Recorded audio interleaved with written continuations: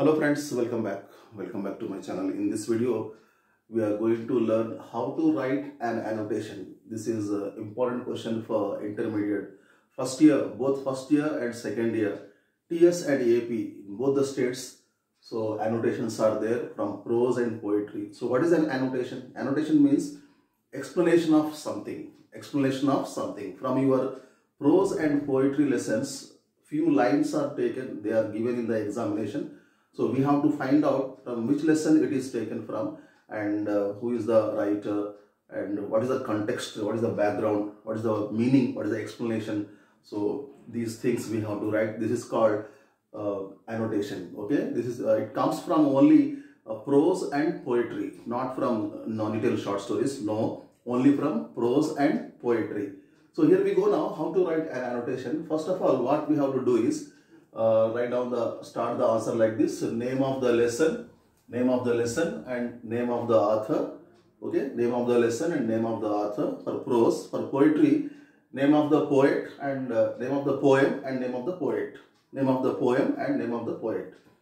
Now you start introduction. It is also called a reference. Also called reference. Okay, introduction.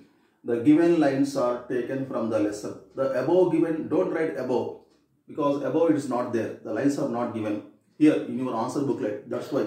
So the given lines are taken from the lesson so and so, written by so and so author. Okay, from the poem so and so, written by the poet so and so, and underline the name of the lesson and name of the poet, name of the author.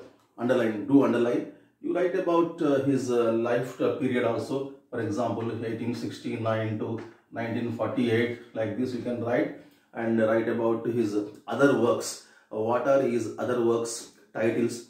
He is also called the Voice of America. He is also called Gurudev, Vishwakavi, like that. And the titles, he received prizes, awards, rewards. He received the National Sahitya Academy Award. He received the Nobel Prize in Literature. Okay, Padma Bhushan, Padma Shri. So these things are very important. So life period, titles, other works, awards. So these things we have to write in introduction. It should be a small paragraph. Okay. Now coming to the next part is context. Context means background.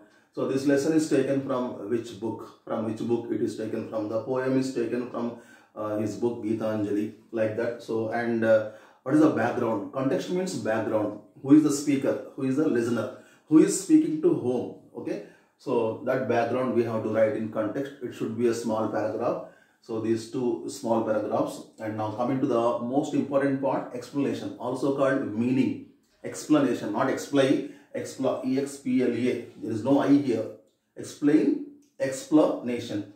So what is the meaning of the given lines? So a bit larger than these two comparatively. When compared to introduction context, it should be a bit larger. Okay. So and half a page like that. Less than half a page. Okay. Explanation. Now this is the meaning part. Now coming to the last one, critical comment, also called general relevance. Don't write conclusion. It is not conclusion. So critical comment, also called general relevance. So what is the critical appreciation? Nothing but critical appreciation. So what is the style of the author? Is it lucid, simple, or clear, or hard?